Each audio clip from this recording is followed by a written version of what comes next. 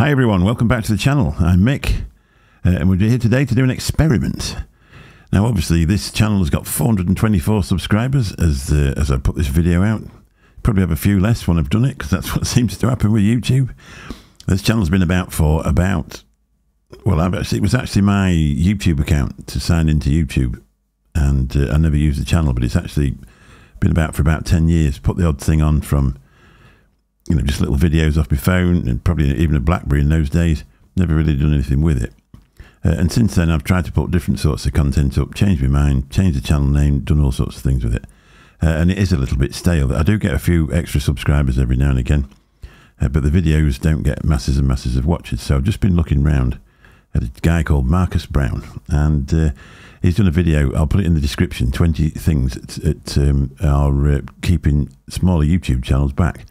And one of the ideas that he said is you upload the video, instead of uploading it just to previous subscribers, if you uncheck this box,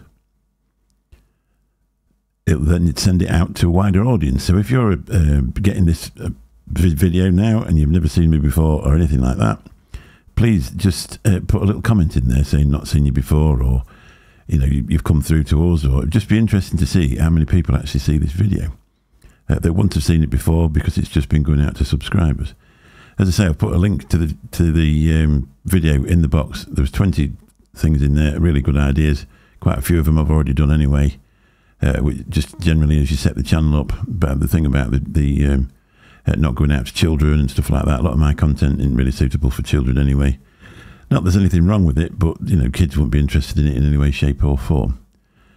So that's what I've done. I've unchecked the box on this video for that particular thing, and also put the Creative Commons license there, so people are allowed to use your content. You never know. I can't imagine why they want to use mine, but you know, just imagine if a big channel got hold of a little bit of your stuff and people were interested in what you were doing. So it's got to be worth doing. Got to be worth a try. Anyway, thanks for watching this short video, and hopefully you'll take part in my experiment with me. Thanks a lot. Bye-bye.